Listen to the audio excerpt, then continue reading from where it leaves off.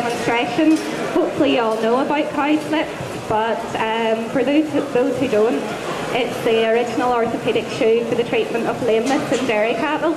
Cowslip is unique because it is the rigid outer wall to support the chief weight-bearing area of the cow when she walks. I've got some for sale here today, and some wrist protectors and roto clips as well, so if you have any questions, please come and ask me. Thank you. Good afternoon, ladies and gentlemen. Nice to be at AgriScot again. We're just going to demonstrate the routine trimming of dairy cattle, and if we come across any problems, I'll point them out to you. If anybody's got any questions as I'm going along regarding feed, foot baths, anything, diet, whatever, just shout out and we'll get the microphone across to you. Yeah. This looks like a nice easy one. These cows are in the sort of last stages of lactation. They're going to be dried off in a few weeks' time, so this is just about the ideal time to do it. Come on, ladies, stand still. The first thing I do with every foot is measure the inside claw, and on this one she's just about the perfect length, although she's just got a bit of a curl on that inside. On the back feet, all the pressure is taken in this outside claw. When the twisting and turning and everything, all the weight is taken up here, and you can see there's a much bigger heel here than this inside claw. So, and I said, that inside claw is the right length, but it's just got a bit of a curl in, so all I'm going to do is just take a bit off the front, and then all I'm going to do is just tidy it up, get rid of all the cracks in the heel.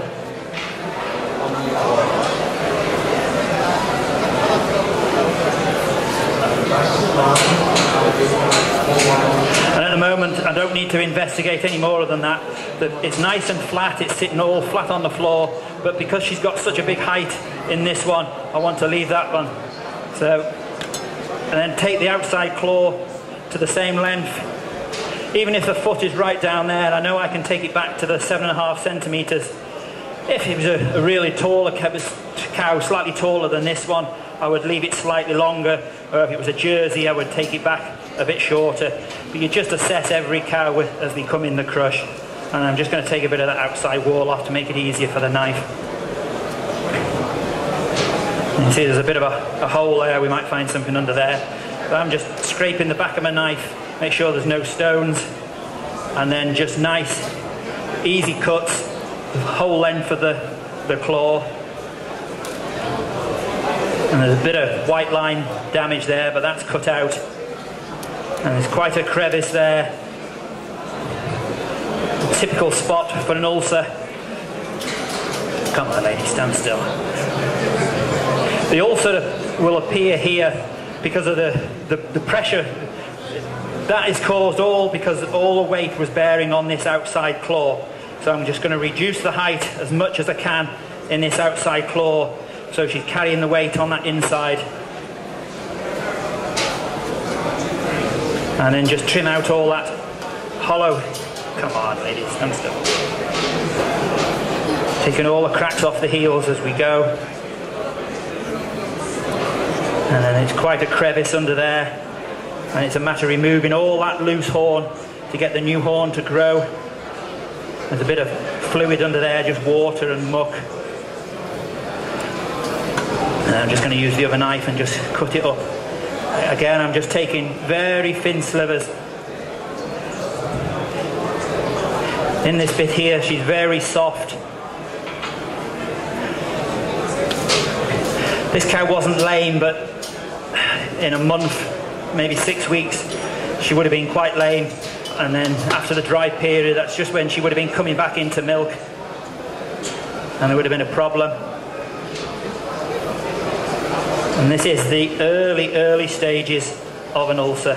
It's quite sore and tender under there. Come on, girls, stand still. But all I'm going to do is try and remove all the loose horn from around the ulcer. Try not to aggravate it and cause more damage. And get rid of all this loose horn above it. And you're just taking the pressure off it.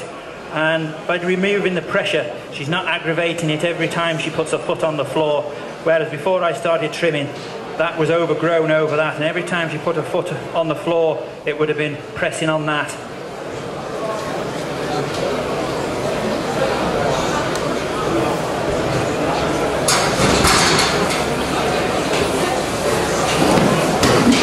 And then by taking the pressure all around that, it's taking it off. I mentioned briefly before the pedal bone. The pedal bone is the very last bone at the bottom of the foot, and when the hoof gets overgrown like that, it's pressing. The pedal bone's got a little tiny point on it.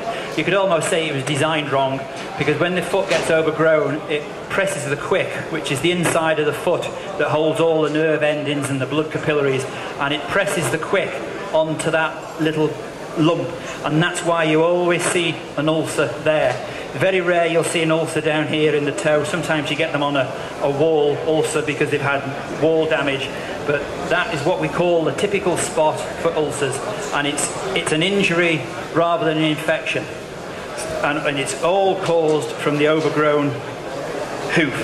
So regularly trimming the feet, you're reducing the risk of that.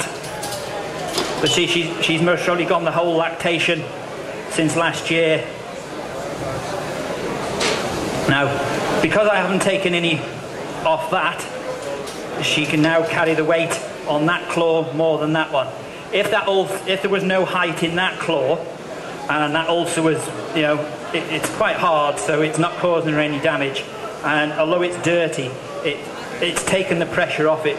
And if I pick that foot up again in about a month's time, it'll be like a sore on your finger. It'll dry up from round the outside and it'll slowly get smaller and smaller.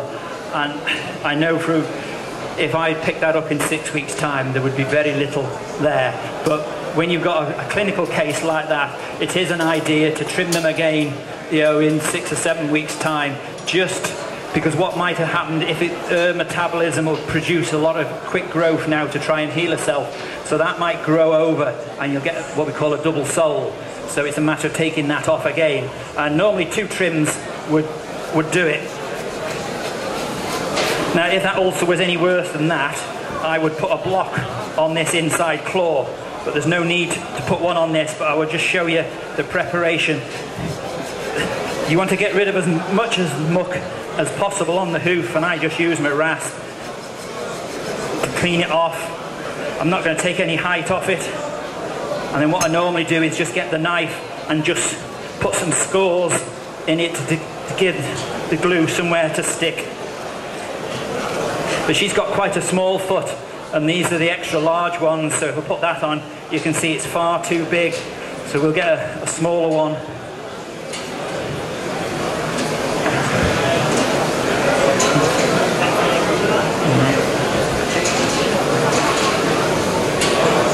So they come in all different sizes and they're so easy to use, but ideally you try.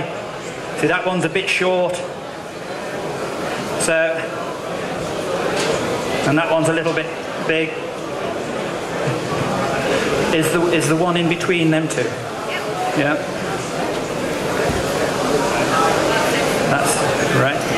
So see, we've gone in between, and that's just about perfect. You want it to come back and to cover the heel. If I put that small one on, it would have been sitting about there, and every time she put her foot down, it would have been sticking up like this. And the big one, there would have been too much surface area, and it would have been flopping around, and she would have been getting it caught. So that's just about the right length. So then you just get the powder and the liquid, and you mix it together there in the toe. And I normally, this time of year, just give it a few minutes just to start going off in here before I put it on. And then I'll put it on, and then I just tap it up like that to make sure all the glue comes in.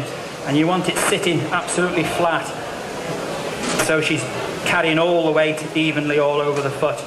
And then normally that'll keep itself on for about 8 weeks. Any longer than that, you need to take it off, because she's carrying all the weight on the one claw, she would cause damage to this claw.